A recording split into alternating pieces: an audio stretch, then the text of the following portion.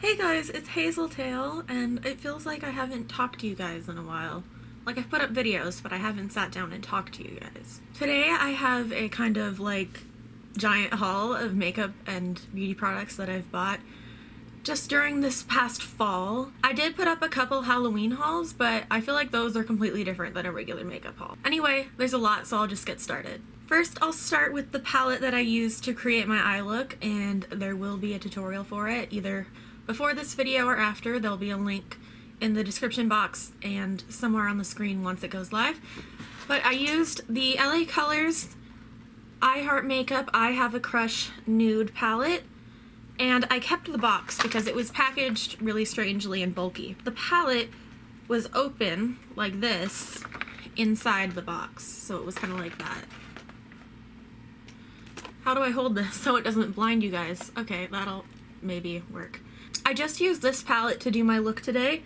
I used these three colors right here. I think that's everything I used. They're the two Define colors and one of the base colors. A problem I do have with this palette is like it doesn't have the proper name on it anywhere. The box says I Have a Crush Nude, but it doesn't say that anywhere on the palette itself. I really liked the quality of the shadows that I did try. I haven't tried most of these, obviously. But if you guys want, I can do a review and more tutorials with this. I'd actually really like to because it looks like a good palette. And I'm pretty sure that sorry, my eyelashes, that it was a holiday palette because this was with all the holiday stuff at Rite. Then I picked up one more thing from LA Colors. It was in the same section as the palette, so I think it's a holiday kit. It's a 5 set of lashes plus a weird little lash applicator and a tiny thing of glue. I think these are the Winkum lashes, at least that's what it says right here. And to me, they remind me of like a demi-wispy kind of from like Ardell or Salon Perfect. I don't know if I'm going to be using that lash applicator though, like it's real weird looking. Then I picked up a few things from Wet n Wild. I couldn't find all of this in store, so I did an online order. And that's when I bought some of the Halloween liquid lipsticks as well. I picked up 2 of their liquid cat suits that are in the regular line. This brownish nude is called Nudie Patootie, and the pinky one is called Nudist Peach. And today I actually mixed both of them on my lips, and that's what I'm wearing. But I'll swatch these for you guys real quick. This one's Nudie Patootie, and this one is Nudist Peach. And I did a review of the Fantasy Makers liquid lipsticks, the liquid catsuits, and as far as I'm aware, these are the same formula as that, so I'm not going to do another review on these. Then I picked up a couple of their brushes. It's the powder brush and the small stipple brush. I haven't got a chance to use these yet. I've only taken pictures of them. This one's the powder brush. It feels synthetic, but still soft. It's not as big as the ones I'm used to, which are the, what are they called? The e.l.f. Studio Complexion brushes. But I feel like this could work. I'll have to try it and see. Then we have the small stipple brush. I'm not really sure why I got this. Like, I know why, but I don't know if it makes any sense. I wanted to try the e.l.f. one, but I can't find the e.l.f. one, and I was already making an order from Wet n Wild. So I got this one instead. I don't know. It feels like it kind of gives a lot, which I've heard is the problem with a lot of stipple brushes. I wanted to get this for like cream highlight and whatnot. Completely unrelated, but I've been watching Grease a lot, and I just love that line where he's like, you know how it is, rockin' and rollin' and whatnot. But again, synthetic fibers, but it does feel soft. Then I picked up another set of false lashes. It's another 5-pack. This one's from Kiss though, not LA Colors, and the style is called Poise. Again, this looks like a demi-wispy, or yeah, a demi-wispy, not a regular wispy, but longer, I think. And I do like Kiss lashes. I've tried them before, just not this particular style. Then I kind of went a little crazy with the false nails. But to be fair, I'm probably going to have to wear false nails if I want long nails for a while, because they're long right now, but I can just tell that this thumbnail is about to break. I'm gonna try and reinforce it, but if not, you're gonna see these false nails pretty soon. They're all from Kiss, and I'll show you them one at a time, but I have kind of a problem with them. A problem with all the Kiss nails. I can never figure out the exact name, especially for the ones that are called the Collection. It seems like they recycle the names over and over again and put out like different collections under that line, but use the same names for different styles, if that makes any sense. The first one is the Gel Fantasy Nails. These are a dark, like forest green with a bronzy gold glitter ombre from the bed up towards the tip. I think that is so gorgeous, and they're a rounded off nail. Normally I go for square nails, but if it's really beautiful, I'll make an exception. Okay, here's my problem. These say they're called Painted Veil, but I know for sure that I have had nails, maybe even a video about those nails, that were from this line called Painted Veil, but they were square nails and they were turquoise with glitter, not anything like these. If you know what's going on with their names, please let me know, because I'm super confused. And then I picked up 3 from the Collection line. This one doesn't have a name, but I liked the feathers and the gold, obviously. And then I got one more from the Collection that I'm pretty sure was from the same release because it's got similar colors. Again, it doesn't have a name on it, but this one I think is like more nautical, and the other one was more tropical. And then I have one last one that is completely different from those two. It's matte nails, again, no name. These are all medium length, by the way.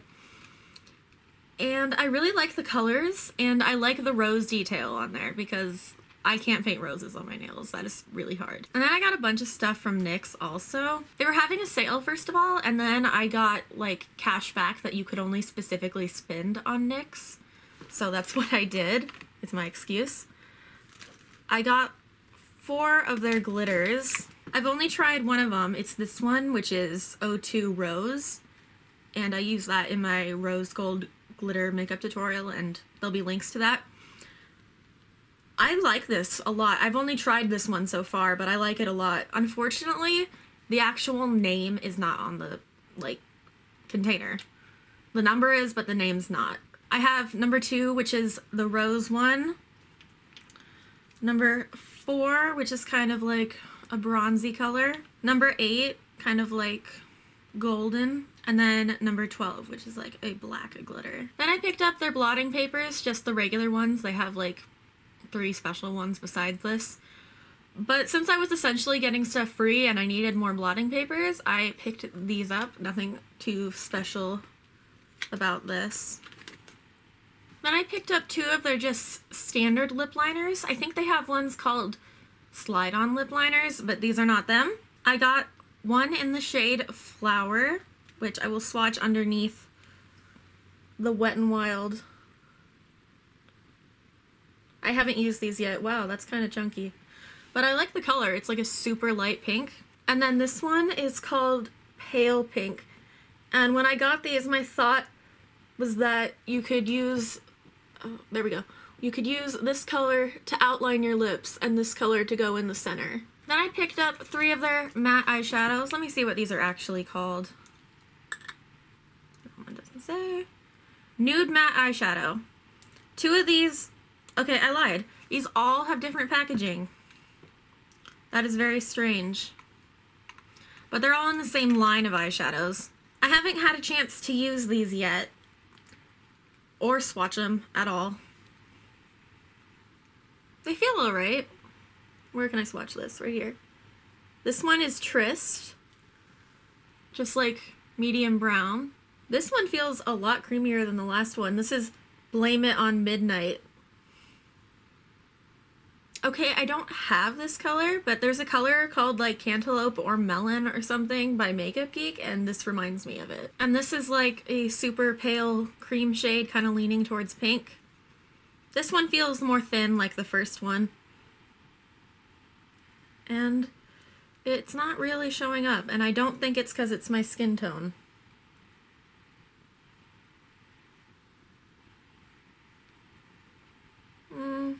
You can kind of see it. I can't even see it really on my finger anymore. I think it's just kind of powdery. Okay, but when I hold it out of the direct light and look at it like from here, I can see it. And that last one was called Leather and Lace. I picked up a couple eyeliners from them as well. I got the super skinny marker, eye marker, in whatever their black shade is called, Carbon Black. It really does look like a marker. And the tip is actually a lot smaller than I thought it would be, but I don't mind that. Sometimes I just want a really precise line to just like cover lash band or like make the lashes look thicker, and I think this will work good for that. I haven't tested it at all. That's what it does. It's a felt tip. And this one requires, well, it doesn't require, but I want to give a little bit of backstory to it. I really wanted to get into using white eyeliner more. Like, I used it in one of my Halloween tutorials, the Glitter Angel tutorial, I think it was called. And again, there'll be links to that. But I didn't like the eyeliner I used. It was from Wet n Wild, from their Halloween collection, I think the year before, but I hadn't used it. And it was just really watery, and I didn't like it as much. And a girl that I like, I will try to include her Instagram if I remember to, she uses white eyeliner a lot, and she likes the NYX one, so I picked this up. This is what it looks like. I, again, haven't tried this yet. It's got a skinny brush applicator, which I am not a fan of, and I'm probably not going to use. I'm probably going to use this with my Anastasia angled brush, but I will swatch it for you guys. Yeah, that looks better than the Wet n Wild. Let me just get a little bit more. Yeah, it's not as streaky as the other one. That's how it swatches. Can you see that? Yeah, I think you can see that. The last thing I got from NYX I have tried before, not this particular tube of it, but I had it in the past. It's the Doll Eye Mascara for Volume/Black, though they don't seem to offer a color that's not black, so I don't know why they have to include that. I couldn't remember how much I liked this mascara. I knew I did like it, but I couldn't remember how much, and I wanted to compare it to the lashes. The mascara that I do like a lot, which is the L'Oreal Voluminous Million Lashes. Wow, that's gunked up with mascara. Little look at the brush. It's thinner than what I'm used to. It's a slight hourglass shape, but not too much. If you want, I can do a first impressions on this or a review. Just let me know in the comments. Then I picked up just one thing from e.l.f. It's something I've tried before. It's the e.l.f. Waterproof Eyeliner Pen in black. It doesn't say eyeliner pen anywhere on here though. That's a little weird.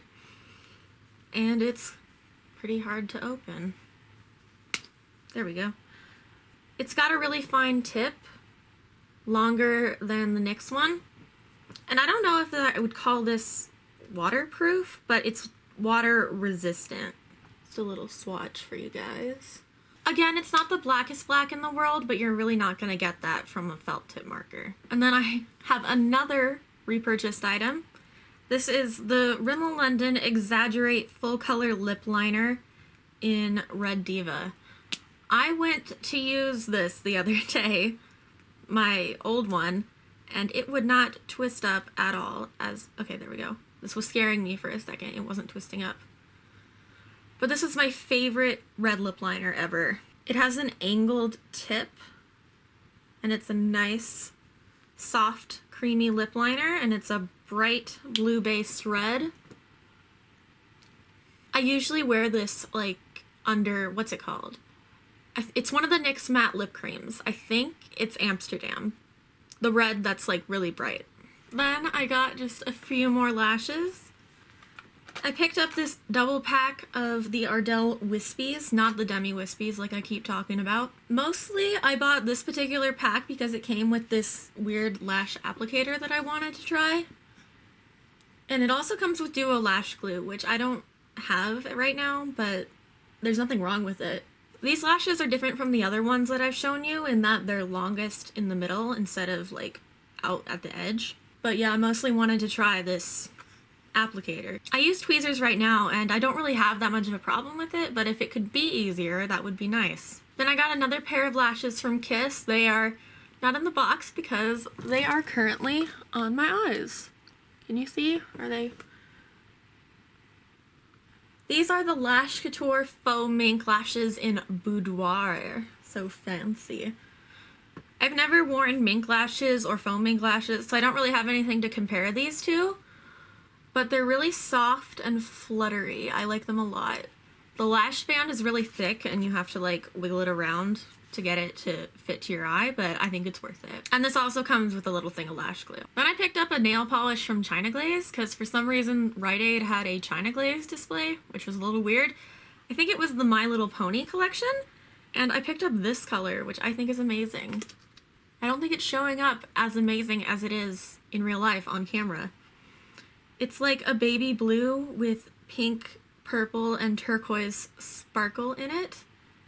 It's called Let Your Twilight Sparkle. Apparently that means something because it says TM next to it. Then I repurchased my moisturizer. It is the Neutrogena Oil-Free Moisture for Combination Skin.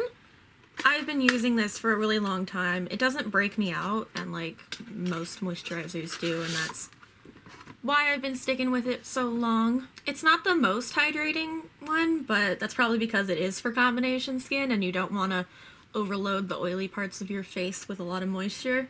And it doesn't have a scent either, which I really like. Okay, I know I'm super late to the game on makeup sponges, but I finally got some to try.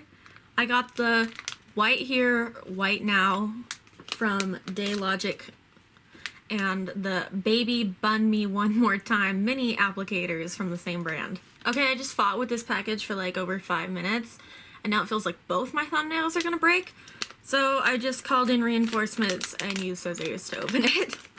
And then I dropped it. Now, like I said, I've never used a sponge before. Obviously, this is supposed to be like the Beauty Blender. I haven't dampened it with water or anything, so this is like the smallest it is. I don't know if it's gonna expand in size with water, but in theory it's supposed to. It feels kind of firm right now, like not hard, but firm, and I'm hoping it gets softer. Then there's these little green ones, the Baby Bun Me One More Time ones. These are supposed to be like the micro minis, I believe, and these are way softer than the white one. As you can see, it squishes down a lot. And I think this is going to be really good for concealer. Then I picked up a couple makeup removing products from Rite Aid.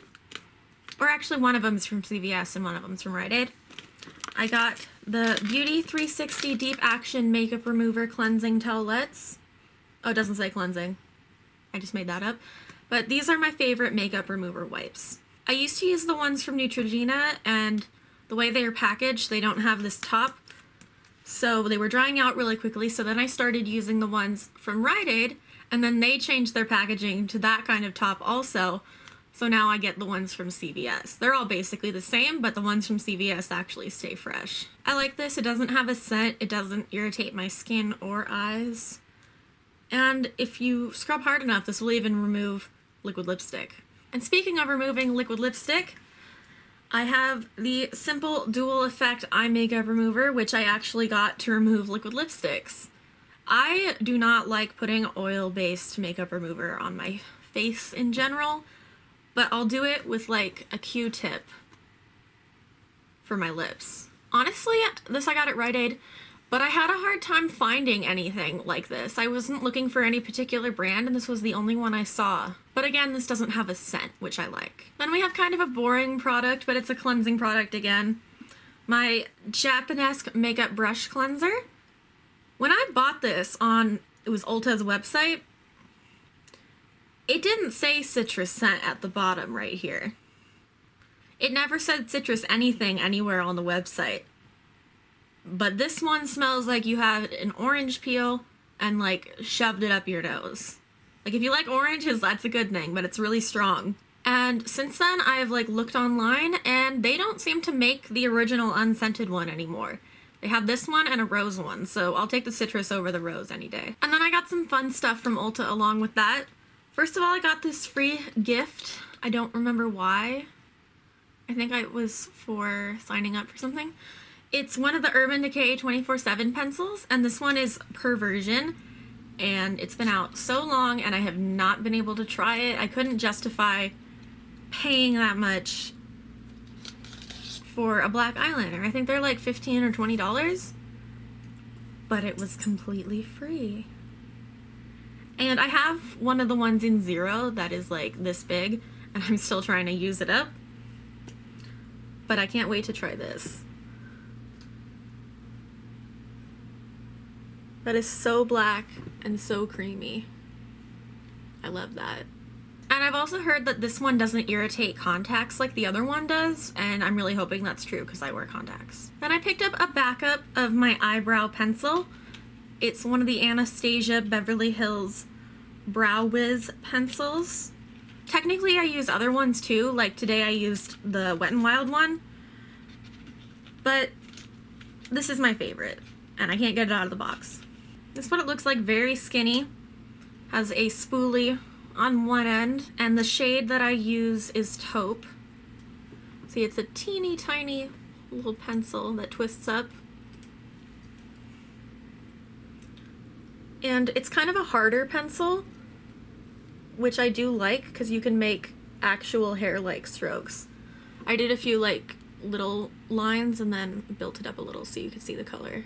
I like this color because it's not overly red or warm. And I just realized I had forgotten to talk about one of my eyebrow products that I bought from Wet n Wild because I left it over by my vanity back there. It's the Color Icon Brow Pencil in Blonde Moments. I am wearing it today with like just some clear eyebrow gel.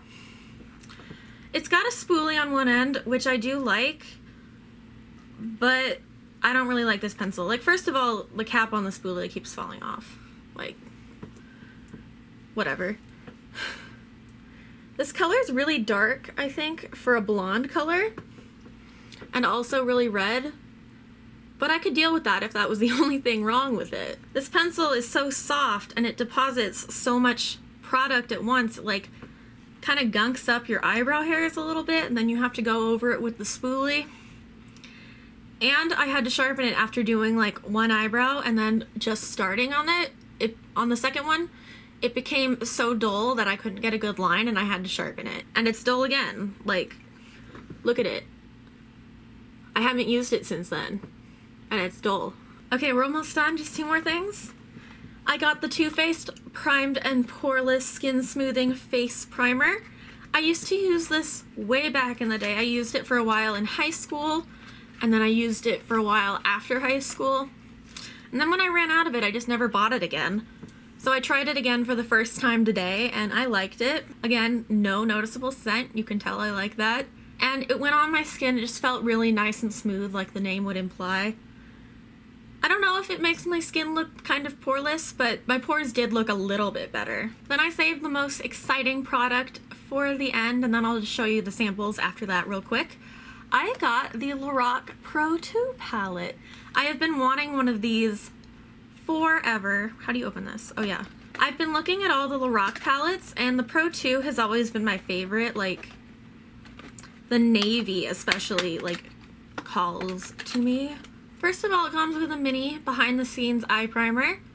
I have another one of these that I got, I think, with the Unzipped palette, and I've only used it a few times, but from what I remember, it's a good eyeshadow primer.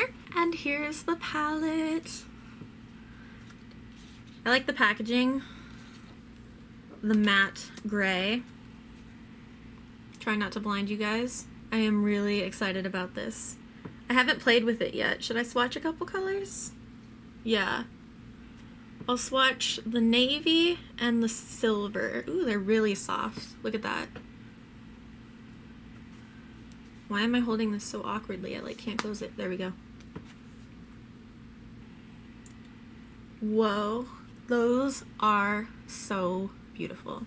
I'm definitely gonna have to do a tutorial with this palette soon. And if you don't know how these palettes work, the Pro palettes, they have one matte row and one shimmer row. Then I'll just show you the two samples I got real quick. If you made it this far into the video, you win 10 points and a cupcake. I got this little tiny sample of Porefessional. I tried this a long time ago and I didn't really like it, but my skin was oilier back then, so I will have to give this a try. And then I got this sample of Black Vanilla sulfate-free shampoo and hydrating conditioner. I don't know if I'm going to use these, to be honest, just because they're such a small packet and I have so much hair. Like, oh my god. But maybe I'll just give it to like one of my friends who has shorter hair or something. Anyway, that's it. You made it through the entire video. I love you guys if you made it through. If there are any videos you'd like to see, be sure to leave them in a comment down below or private message me. And you can also check me out on Twitter and Instagram at HazelTailXO, and I'm on Tumblr at hazeltail.tumblr.com. And then for beauty specific stuff, hazeltailofficial.tumblr.com. I love you guys and I'll see you next time. Bye!